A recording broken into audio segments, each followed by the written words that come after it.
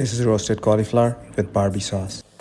It's a perfect centerpiece for your dinner table. It was so delicious that I couldn't stop myself.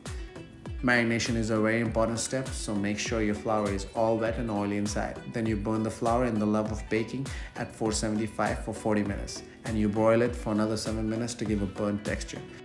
For her pink sauce, all you need is boiled beet, garlic, tahini, cumin powder, chili powder. Wrong blender. My bad. You can use the leftover beet water to give a nice smooth consistency, and don't forget the lemon juice. Add some crumbled feta in the end and enjoy. Namaste.